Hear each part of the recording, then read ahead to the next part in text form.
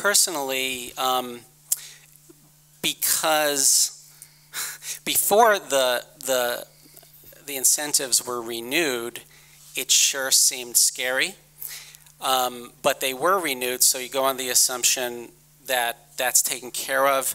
You also, that's not a tremendous issue from my point of view, because it is an emerging industry. It's an industry that's that has high cost issues, yes, and that certainly does create risk for sure.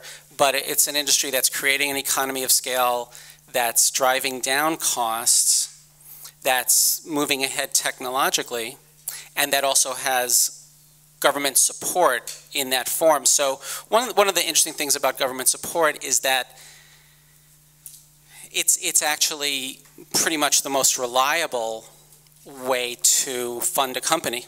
You know, government budgets never go away, and once you get entrenched with a government, a relationship with the government, you know, like look at the Pentagon, right?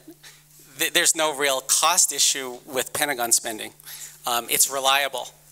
So there's a certain, perhaps limited analogy with solar and renewable energy. And if the government is motivated to support substitutes for oil, then it doesn't. Then it's not. Then the fortunes of those companies are not quite as reliant about whether oil goes up or down, because if it's a strategic imperative, it's a policy imperative, then it trumps the price of oil, which would be something completely new, but it's possible in the upcoming 4 years. Although, too, you need to look at what's happened with ethanol. You know, basically, many ethanol companies are now bankrupt, and the big problem that they had from day one is their energy equation didn't work. So we may have only had a 20% energy gain of that going through making ethanol from corn. So, and also, you know, there's other issues with the way ethanol is coming into the infrastructure. With gasoline, it affects how the refineries are making, and it's created these imbalances with diesel and jet fuel. There's been all kinds of issues with ethanol. So you've really got to look at, you know, deeper into the issue and make sure that whatever you are investing in better be really efficient. We know wind's efficient right now. We know solar is getting more efficient. So so just make sure, you know, you don't get kind of the glaze in your eyes just because today, you know, there might be a profit margin. And even with ethanol getting this, I think it's a 50 cent or $1 per gallon subsidy, it's not working, and people have completely lost their money, including Bill Gates. So, great. Another question, right here.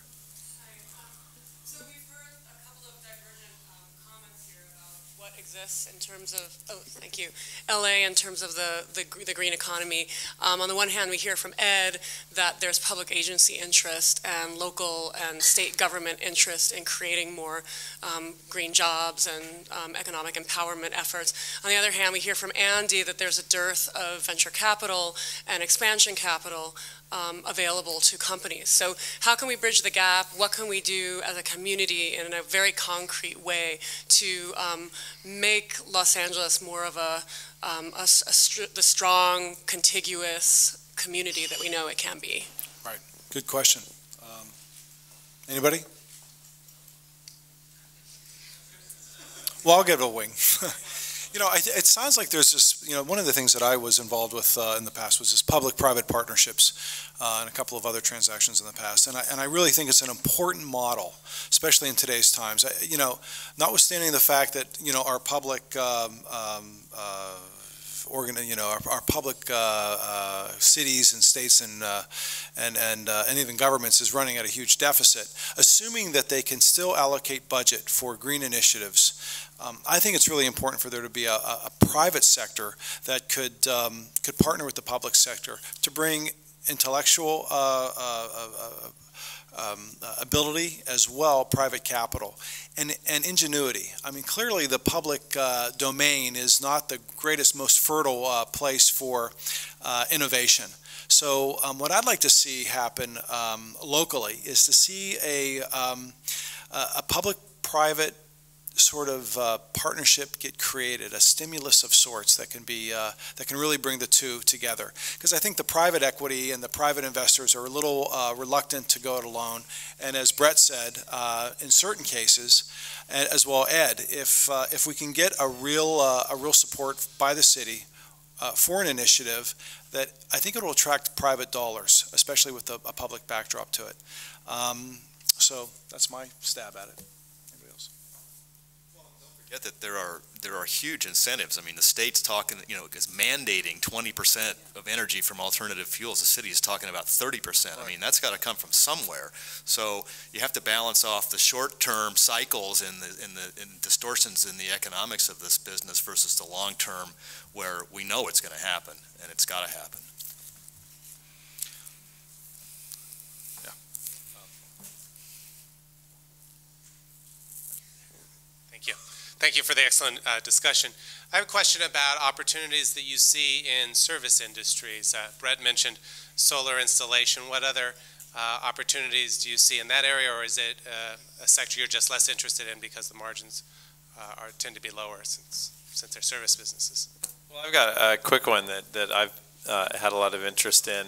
A friend of mine Dan Sturgis, that actually designed the original GEM electric vehicles, working on some electronic ways for people to check out bicycles and motorized bicycles, things like that. They've got a huge system now in Paris, I think in Lyon, that allows people to just walk down the street. They've got some kind of a card. They stick it in the bike rack, and they can take a bike and then just drop it off anywhere else in town. They've got an infrastructure like that. And kind of my idea is that we tend to buy our vehicles so that it's kind of matches the use that we'll only use a small amount of time. In other words, if someone's typically just commuting to work, all they need is a single passenger vehicle. But then, of course, on the weekend they take their family around, so then they need 4 seats, and then they go up to Mammoth, and then they need an SUV, for that time. And pretty soon they're driving around, 6,000 or 7,000 pound car, and 95% of the time not using that. And I think 99% of the energy goes into moving the car, and only 1% the person in it. In that case, so what I was thinking about. Just this might be a little far out, but in terms of community co-ops where vehicles are more used as utility devices, and if someone could build an infrastructure, whether it's a co-op or whatever, where you can just have a car available for the use you're going to need it for that time, or smaller cars to bigger cars where you can just use maybe it's your cell phone that okays the code. I was thinking about, even if you're at the airport and walk out, what if someone drives up and they're dropping off their car and you just jump in and take it? And that system actually in Philadelphia, right, something similar. Okay. I don't know if they have it in other cities. So there might be a lot of software it's got to go into making this happen. And I think especially when you look at GPS and the ability to track those objects coming in and who's coming, and then to vet, I only want to pick up a car maybe that's the guy has it pretty clean, and that could be stuff. If he's got a 5-star, I'm gonna take it from him. So I think there's going to be a lot of opportunities like that that will save a tremendous amount of energy and help us all get around better too.